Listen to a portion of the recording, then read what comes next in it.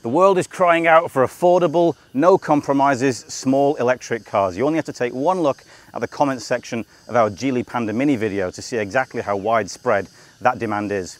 There are some competitors, such as the Wuling Bingo, but it's not going fully global yet. However, the world's second largest maker of pure electric vehicles has just entered the chat. And this is the BYD Seagull.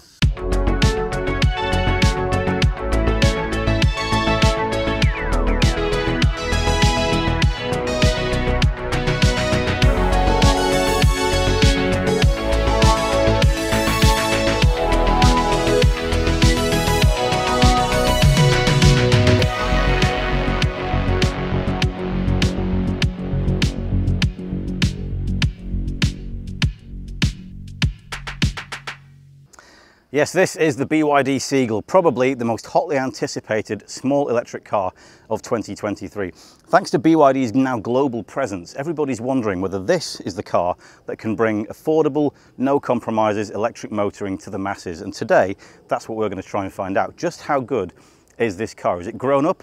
Or is it just cheap? But let's talk about the design. And I think BYD's design has done a really good job here. It looks really quite attractive, but they've also been very, very smart. They've used really clever features to disguise the shape and the size of this car. Small cars tend to be quite upright. They tend to feel a little bit top heavy, a little bit unstable. Look at this. BYD have used the A-frame design here, pointing down into the corners, same in the headlamps there as well, to give the car more stability on the ground, to make it look like it's much more stable, much more planted. We've also got these angry panda headlamps here, which I really quite like, with some LED details in there as well. Here at the front you can see we've got 16-inch alloy wheels. You get these in the top two editions. Quite chunky, quite racy. They look quite suitable for this car, I would say. You get 15-inch steel wheels on the cheapest version of this car. You get a charging port at the front there. You do get fast charging. And you can see they've also played with the lines on the side of the car here as well, because, as I said, these cars tend to look quite tall, quite boxy. And as a result, they get massive doors as well. We actually get 4 doors on this one, so you do get easy access to everybody, for everybody in this car. But they've used the lines here, this aggressive angular line here at the top of the door, and again that one at the bottom there with this plastic panel here, which really helps to pinch the metal part of this door and make the car look a lot more compact and not quite as heavy as it might do if the door was all metal. So that's quite a smart look there. It's a monobox profile, which of course you might expect from this thing, but it's very, very cool. By the way, there is no frunk in here, it's just metal and motors and stuff like that. You can also see we've got flush door handles here, and then as we come towards the rear, you can see we have quite a few features here that just finish off this compact, racy design. Got sort of a Z-shaped feature here in the C-pillar around the lights. That looks quite dynamic. Then we've got an absolutely enormous rear spoiler, which is obviously not for aerodynamics because it's a city car. It's not even to conceal a rear window wiper. It's just to make the car look more racy and a bit more pointy. And I kind of quite like that, to be honest. We've got quite a high belt line on this car, and then a bit of a Renault Aventime-esque, a little bit of a bustle bottom there just to give a bit more depth to the design. And then that A-frame from the front of the car, you can see here, is replicated by the reflectors, which does help to give more of a wider stance to this car, combined with that little diffuser at the bottom down there. In the trunk here, we've got a decent amount of space, quite a wide opening. There's no actual figures for how much space is in there, but probably about 2 24-litre suitcases, two 24-inch suitcases should fit in there, no problem. It's quite deep as well, it's more than 1 hand deep, and if you want to fold down the rear seat, you can pull the tabs and it goes down as one piece. Apparently that unlocks up to 960 litres of space if you fold the rear seat down. So it's quite spacious actually, very practical. Actually got a usable boot, unlike some of the other small cars in this category. Not bad. Now, small affordable cars tend to compromise the most on the interior. That's where it's most heavily felt. But here, I think the Seagull does a really, really good job. We've already got a really grown-up dashboard that's quite nicely sculpted there. Large steering wheel, big one-piece chairs with good bolsters, fake leather on them, so they feel quite premium as well. And the driving position is actually very good as well. So already we've got a very good base starting point for this car. What else do we get? We get a 7-inch screen behind the steering wheel there, small enough that it's not obscured by the wheel, large enough to have loads of information on it. We get a 10.1-inch screen here, which, by the way, still comes with BYD's rotating functionality. If you want vertical for maps or horizontal for videos, you've got the choice is yours. And you know what? It's a really good system as well. It's really quick. You can slide through here, no problem. Loads of apps in there, internet radio, karaoke, album, WeChat, Baidu, maps as well. It's got everything you need, and it's even got the slidey functions. I don't know what processor it's using, but it runs really, really quick. Well impressed with that system. Below that, we get some barrel kind of switches here on the dashboard for things like ventilation, your radio, changing your mode, and this is your drive selector on here. Toggle that up or down, press park on the end there. We also get a start stop button. If you get this car, don't forget to press the stop button when you leave the car, otherwise it will keep things running. Below that, you've got ventilation here, quite conveniently placed because it's pointed at your wireless charger. Yes, you get a wireless charger. Don't know exactly how fast it is. There's no ventilation on it, so it can be a little bit slow, can heat your phone up, but the ventilation can keep that nice and cool.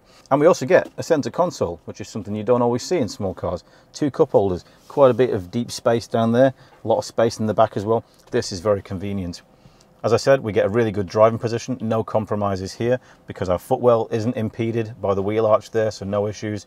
We get 4-way adjustability as standard on these chairs electrically for the driver's seat, 6-way on the top spec version. Steering is rake adjustable on all versions, reach adjustable as well on the top version of this car, so you can get a really good driving position in there. So where are we compromising on this car? Well, we only get 4 speakers, so 2 at the bottom of the doors, 2 at the top. Decent sound system, by the way, but only 4 speakers, that's the maximum you can get. We only get 1 USB-A socket, so we don't even get a USB-C socket. That's it for the whole car. Could possibly do with a couple more of those. Also, no panoramic roof on these cars, not available as an option. But you get loads of other stuff.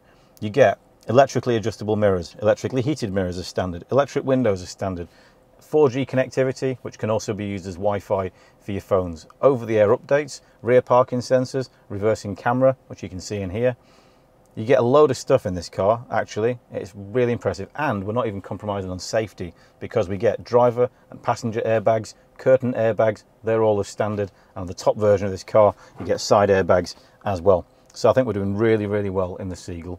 It's quite impressive what they've managed to pack in here. In the back, the big news is we've got 4 doors, so we're not climbing around the back of that front chair, struggling to get in. You can get into the car, no problem. It's a 4-seater once you get in here, so we only get 2 seat belts, same as in the Wuling Bingo. But you know what? It is spacious in here. This chair is as low as it will go, as far back as I need it. I've got absolutely loads of foot room down there, plenty of knee room as well. In fact, I have brought my tape measure to measure this. So it's 70 centimeters from back to back. It's only about 10 centimeters shorter than in big cars. That's quite impressive. And actually, I've got space above my head as well. So even though we're missing out on some light from the panoramic roof, the space in here is great. You could easily take 4 people on a long journey in this car in comfort, no problem whatsoever. We also get plenty of space in the door pockets, in the back of the chair, down there as well. And of course we get electric windows. Yeah. This is a better back seat, I would say, than in the Wuling Bingo, 100%. I have to say, the first time that I sat down in the Seagull, I immediately felt quite impressed. The driving position already felt good, the dashboard felt quite grown up, and then I took it for a 2-minute drive around the block before parking it up. In those 2 minutes, it told me everything that I need to know about the car, namely that it is great fun to drive. It is hilarious, it is nimble, it's quick, it's agile. It just puts a massive smile on your face. You can just power all that acceleration, all that electric power through the front axle. And dare I say it, this car actually has character. We've driven a lot of cars on this channel, as you know. They're mostly large cars, mostly electric SUVs and saloons.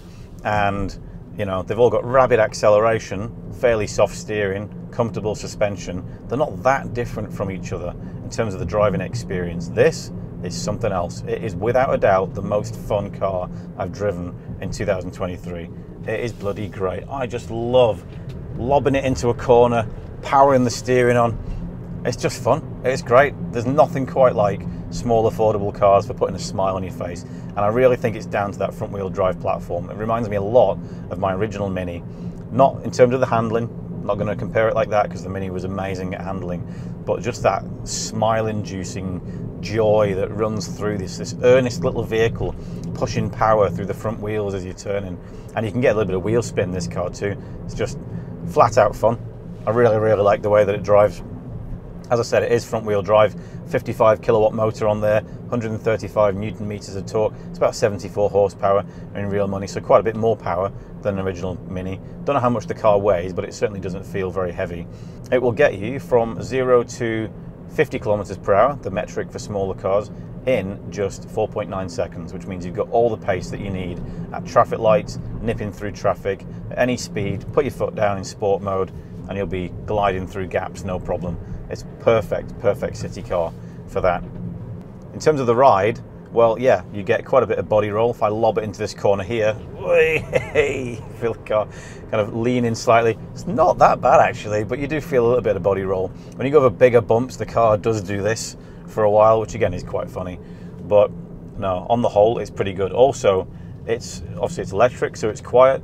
You do get a little bit more road noise. I think the tires are a little bit cheaper, so they let a little bit more road noise in from the wheels. It's not from the motors, but it is overall, you know, more car than you're going to possibly want. You get a choice of 2 batteries on this car. 30 kilowatt battery on the 2 more affordable versions. That will get you 305 kilometers of range on CLTC. On the top spec version of this car, you get a 39 kilowatt hour battery, and that will get you 405 kilometers of range.